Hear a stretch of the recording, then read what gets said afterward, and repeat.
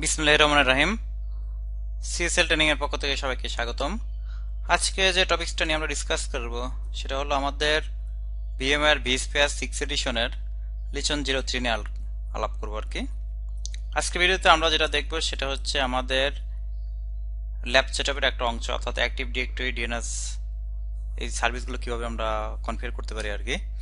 তো আমরা আগের ভিডিওতে আমরা দেখেছিলাম যে আমাদের ল্যাবের রিকোয়ারমেন্টস গুলো আর কি, অর্থাৎ যেখানে আমরা আমাদের হার্ডওয়্যার বা আমাদের ভার্চুয়াল ল্যাবের যে সকল রিকোয়ারমেন্টস ছিল সেগুলো আমরা দেখেছি আর কি। তো তারই পরিপ্রেক্ষিতে আজকে আমরা ফার্স্ট ল্যাব কম্পোনেন্ট, অর্থাৎ আমরা অ্যাক্টিভ ডিরেক্টরি DNS এখানে দেখতে পাচ্ছেন এই পার্টটা আমরা কনফিগার করব আর কি।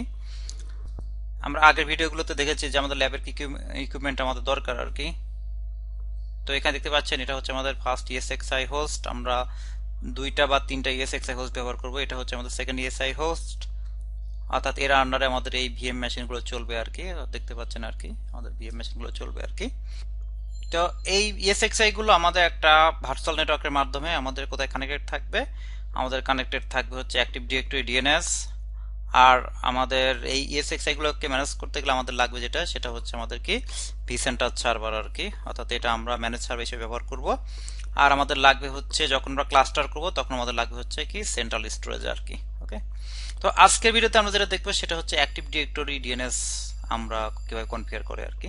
তো অ্যাক্টিভ ডিরেক্টরি DNS কেন লাগে, তো আমরা জানি যখন আমাদের নেটওয়ার্কে অনেক ভিএম থাকবে, অর্থাৎ 1000 ভিএম থাকবে, তো 1000 ভিএম কে ম্যানেজ করতে গেলে এত বড় এনভায়রনমেন্ট আমাদের আসলে লোকাল ইউজারদের ম্যানেজ করা সম্ভব হয় না। আর লোকাল ইউজারদের যেহেতু ম্যানেজ করা সম্ভব হয় না, এবং সেক্ষেত্রে আমরা কি করব, সাধারণত সেন্ট্রাল অথেন্টিকেশন সিস্টেম ব্যবহার করব আর কি, যেখানে আমাদের অ্যাক্টিভ ডিরেক্টরি সার্ভিসটা আমরা ব্যবহার করব আর কি। অপরদিকে আমরা প্রত্যেকটা আমরা হোস্টে যেহেতু নেম বেস সার্ভিস ব্যবহার করব আর কি, অর্থাৎ আমাদের ডোমেন থাকবে হচ্ছে এখানে CSLCBT.com, অর্থাৎ এটা হচ্ছে আমাদের ডোমেন। আর আমাদের প্রত্যেকটা ডোমেনের আন্ডারে আমাদের থাকবে হচ্ছে বিভিন্ন ধরনের হোস্ট নেম, অর্থাৎ ESXi1, ESXi2, ESXi3 এভাবে, বা আমাদের ডিসি বা vCenter বা স্টোরেজ, এরকম আমাদের প্রত্যেকটার সাবডোমেন থাকবে আর কি। আমাদের এই অ্যাক্টিভ ডিরেক্টরি DNS এর আমাদের টোটাল হোস্ট নেম বা FQDN হবে হচ্ছে ডিসি, অর্থাৎ dc.cslcbt.com। আমাদের ESXi হোস্টের আমাদের FQDN থাকবে হচ্ছে আমাদের ESXi1.cslcbt.com। আমাদের ESXi2 তে আমাদের FQDN থাকবে ESXi2.cslcbt.com। এছাড়া আমাদের vCenter যখন আমরা হোস্ট নেম দেব, FQDN দেব, তখন আমরা ব্যবহার করব vCenter.cslcbt.com। তাহলে এখানে দেখতে পাচ্ছি যে আমাদের প্রত্যেকটা হোস্টকে রিজলভ করতে গেলে, অর্থাৎ আমাদের আইপি এবং নেম বেস রিজলভ করতে গেলে আমাদের অবশ্যই কি আমাদের DNS দরকার আর কি। সুতরাং আমরা এখানে অ্যাক্টিভ ডিরেক্টরি DNS আমরা একসাথে এখানে ক্রিয়েট করব আর কি, সার্ভিসটা একসাথে চলবো আর কি। আর এখানে দেখতে পাচ্ছেন vSphere ক্লায়েন্ট, অর্থাৎ vSphere ক্লায়েন্ট আমাদের ওয়েব বেস হতে পারে, প্লাস হচ্ছে আমাদের কি আমাদের অ্যাপ্লিকেশন বেস হতে পারে আর কি। তো ওয়েব বেস অ্যাপ্লিকেশন হলে আমাদের যে কোনো উইন্ডোজ বা লিনাক্স যে কোনো ওয়েবের ইন্টারফেসের মাধ্যমে, অর্থাৎ ব্রাউজারের মাধ্যমে আমরা অ্যাক্সেস করতে পারবো আর কি।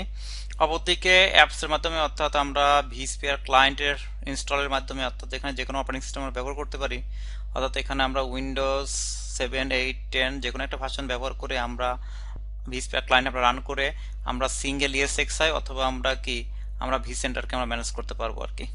তো আজকের ভিডিওতে আমরা যেটা দেখবো শুধুমাত্র আমরা অ্যাক্টিভ ডিরেক্টরি DNS কিভাবে কনফিগার করে এই পার্টগুলো দেখবো আর কি। তো আমরা শুরু করি আমাদের সিস্টেমে যে কিভাবে আমরা অ্যাক্টিভ ডিরেক্টরি DNS কনফিগার করবো আর কি।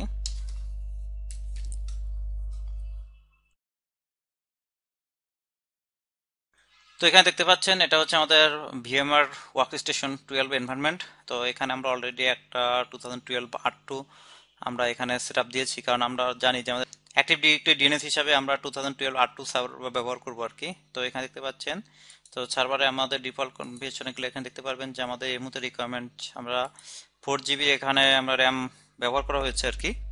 আমরা 2 ভার্চুয়াল CPU এখানে ব্যবহার করেছি, এখানে 60GB default hard disk, default DB রম, আমাদের একটা এই মুহূর্তে সিঙ্গেল নিক আছে আর কি, এবং এটা ব্রিজ ইন্টারফেসে আমাদের এই মোটামুটি, আর আদার্স কিছু প্রেফারেবল আছে আর কি। তো আমাদের বিশেষ করে আমাদের এখানে অ্যাটলিস্ট 2GB র্যাম আমাদের রিকোয়ারমেন্ট। তো তো আমাদের 4 GB হলে আমরা বেটার পারফরমেন্স পাবো আর কি। আমাদের ভার্চুয়াল সিপিইউ এখানে সিঙ্গেল সিপিইউ হলে হবে, এবং আপনার আমরা বেটার পারফরমেন্স পাওয়ার জন্য আমরা এখানে দুইটা সিপিইউ ব্যবহার করেছি আর কি। আর এটা আমাদের হার্ড ডিস্ক, এটা আমাদের ডিফল্ট আমাদের এখানে 60 GB এখানে আমরা দিয়েছি আর কি। আপনি আপনার রিকোয়ারমেন্টস অনুযায়ী এটা কম বেশি করতে পারেন আর কি। ওকে, তো আমাদের মোটামুটি হার্ডওয়্যার রিকোয়ারমেন্টস এখানে দেখছেন আর কি। আমাদের সিস্টেমটা অলরেডি সেটআপ দেওয়া কমপ্লিট আর কি। এটা হচ্ছে বেসিক সেটআপ। তো আমরা সিস্টেমে প্রথমে লগ ইন করে আমাদের সিস্টেমের ডিফল্ট কাজগুলো আমরা করে ফেলি আর কি। তো আমরা সিস্টেমে লগ ইন করে নিই। উইন্ডোজের অ্যাডমিন ইউজার নেম অর্থাৎ মেন ইউজার হচ্ছে অ্যাডমিনিস্ট্রেটর, তো অ্যাডমিনিস্ট্রেটরের পাসওয়ার্ড দিয়ে আমরা লগ ইন করবো আর কি। তো অ্যাডমিনিস্ট্রেটর পাসওয়ার্ড দিয়ে লগ ইন করলে আমরা সিস্টেমে, এটা একদম ফ্রেশ সিস্টেম, অর্থাৎ এই সিস্টেমে আমরা কিভাবে কনফিগার করবো সেটা আমরা স্টেপ বাই স্টেপ দেখবো আর কি। তারপর লোকাল সার্ভারে গেলে এখানে দেখবেন যে আমাদের এটা ফ্রেশ সার্ভার, অর্থাৎ এই মুহূর্তে কোনো কিছু সেট আপ করা নাই আর কি।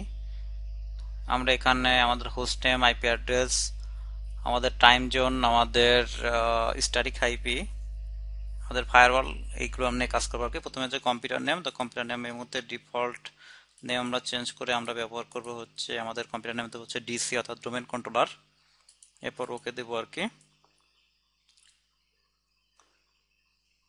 তো এখানে আপনার রিস্টার্ট যাবে, তো আমরা এটা পরে দেবো আর কি, রিস্টার্ট লেটার।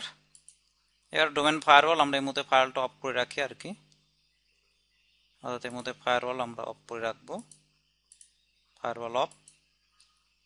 এরপরে আমরা যেটা দেখবো সেটা হচ্ছে আমাদের এই মুহূর্তে ইথারনেট, এখানে IPv4 এবং ডিএসসি এনাবেল আছে, IPv6 এনাবেল আছে, আমরা এটা IPv6 অফ করে দেবো আর কি। তো IPv6 অফ করে আমরা এখানে স্ট্যাটিক আইপি বসাই দেবো আর কি। তো আমাদের ল্যাবের রিকোয়ারমেন্ট অনুযায়ী আমাদের এখানকার আইপি হবে হচ্ছে এপিসি, অর্থাৎ আমাদের ডোমেন কন্ট্রোলার আইপি হবে 172.25.11.100। এরপর ডিফল্ট সাবনেট মার্কস হবে 255.255.0 অর্থাৎ /24, এবং গেটওয়ে হবে 172.25.11.100। ডিএনএস সার্ভার আমাদের এদের, যেহেতু এটা আমাকে অ্যাক্টিভ ডিরেক্টরি ডিএনএস করবে, সুতরাং এটা আমাদের অ্যাক্টিভ ডিরেক্টরি ডিএনএস সার্ভার 25.11.100। ওকে, এবার আমরা ওকে দিতে পারি।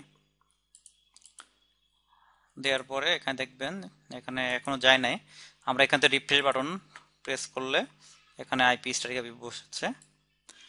এটা সিস্টেমে হার্ডওয়্যার ইনফরমেশন এখানে দেখতে পাচ্ছেন আর কি। তো আমরা এখানে টাইম জোনটা চেঞ্জ করে দেবো আর কি, অর্থাৎ এখানে বর্তমান ইউএস কানাডা জোন আছে, আমি চেঞ্জ করে আমরা আমাদের বিডি টাইম জোন আমরা এখানে সেট করবো আর কি, অর্থাৎ এখানে আমরা আস্তানা ঢাকা, আমরা ঢাকা এখানে ব্যবহার করবো আর কি।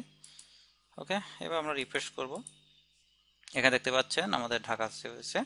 আমাদের ইন্টারনেট এক্সপ্লোরার সিকিউরিটি ওয়ার্নিং আমরা এটা অফ করে দেবো আর কি। আমরা সিকিউরিটি ওয়ার্নিং অফ করে রাখলাম। এরপর হচ্ছে আমাদের এরর রিপোর্টিং অফ আছে, আমাদের আপডেট, উইন্ডোজের আপডেট আমরা বন্ধ করে দিতে পারি আর কি সিস্টেমে, অর্থাৎ আমরা টুলসে গিয়ে আমরা সার্ভিসে গিয়ে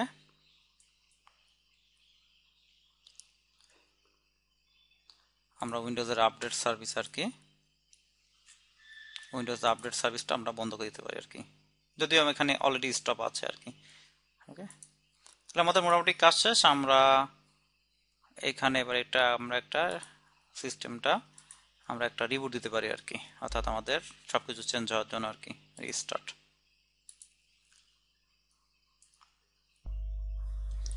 সিস্টেম রিস্টার্ট হয়ে ফিরে আসার পরে আমরা আবার লগ ইন করবো আর কি। ওকে, তাহলে আমরা লোকাল সার্ভারে আবার যদি যাই, তো এখন দেখতে পারবো যে আমাদের কম্পিউটার নেম চেঞ্জ হয়েছে, অর্থাৎ আমাদের কম্পিউটার নেম হচ্ছে ডিসি, আমাদের work group by default work group আছে। এটা আমরা পরবর্তীতে যখন আমরা এটা ডোমেন কন্ট্রোলার রেডি করব, active directory domain controller ready করব, তখন এটা এখানে আমার ডোমেনে চলে আসবে আর কি। তো আমরা একবার অ্যাক্টিভ ডিরেক্টরি কনফিগার করব। তো অ্যাক্টিভ ডিরেক্টরির সাথে আমরা ডিএনএসটাও দিব আর কি।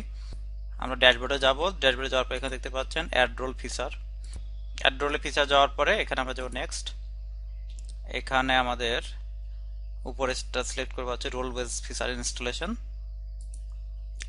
তারপর নেক্সট দেব। এখানে হচ্ছে আমাদের কি কি রোল ইনস্টল করব, তো আমাদের যেহেতু অ্যাক্টিভ ডিরেক্টরি ডোমেন কন্ট্রোলার এখানে আমরা বানাবো, অর্থাৎ এডি ডিএস। তো এডিডিএস এ আমাদের এখানে আমাদের সেকেন্ড অপশনটা সিলেক্ট করবো আর কি, অ্যাড ফিচার অর্থাৎ অ্যাক্টিভ ডিরেক্টরি ডোমেন সার্ভিস, সাথে আমরা ডিএনএস সার্ভিসটা অ্যাড করবো আর কি। তো এই দুইটা আমরা ইনস্টল করবো এবং নেক্সট দেবো আর কি। এবার ডিফল্ট নেক্সট, নেক্সট এবং নেক্সট এবং ইনস্টল ফাইনালি।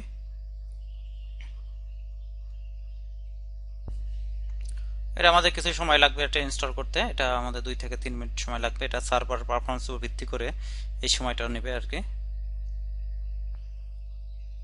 এখানে দেখতে পাচ্ছেন আমাদের ইনস্টলেশন কমপ্লিট, এখানে দেখতে পাচ্ছেন সাকসেস ডান। এবার আমরা ক্লোজ করতে পারি। তবে এখানে দেখতে পারবেন এখানে একটা নোটিফিকেশন চিহ্ন আসছে আর কি। তো আমরা এটার উপর ক্লিক করে এখানে দেখতে পারবেন promote this server two domain controller. তো আমরা এটার উপর ক্লিক করবো আর কি, অর্থাৎ এই সার্ভারটাকে আমরা ডোমেন কন্ট্রোলার হিসেবে কনফিগার করবো আর কি।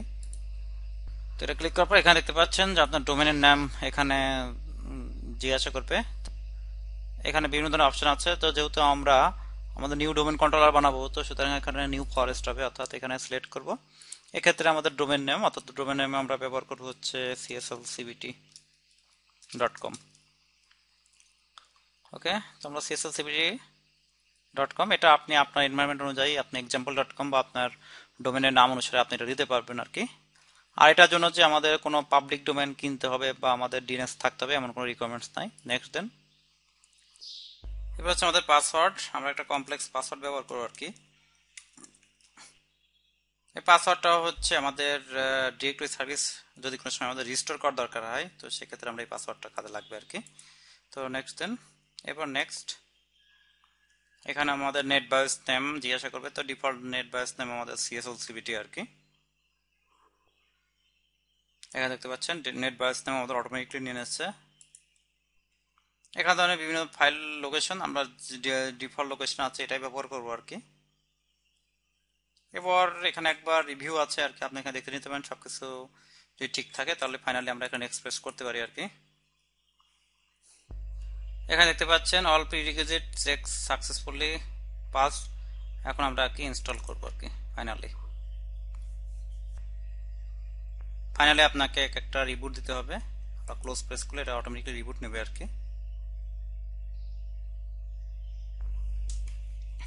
ওকে, সিস্টেম রিবুট হওয়ার পর আমরা আবার লগইন অ্যাক্সেস করব আর কি। তো এখানে দেখতে পাচ্ছেন আমাদের নেট বায়োস নেম এবং আমাদের অ্যাডমিনিস্ট্রেটর অ্যাকাউন্ট, আমরা এখানে অ্যাডমিনিস্ট্রেটর অ্যাকাউন্টের পাসওয়ার্ড দিয়ে আমরা এখানে অ্যাক্সেস করতে পারি আর কি। এখন আমরা আমাদের লোকাল সার্ভারে গিয়ে আমাদের ডোমেন নেমটা আমরা চেক করতে পারি আর কি। তো এখানে দেখতে পাচ্ছেন আমাদের আগে ছিল ডোমেনে ওয়ার্ক গ্রুপ, এখন এখানে দেখতে পাচ্ছেন ডোমেন আমাদের কি cslcbt.com। আর এখানে আমাদের নতুন সার্ভিস অ্যাড হয়েছে, অর্থাৎ ADDS active directory domain service এবং DNS আর কি।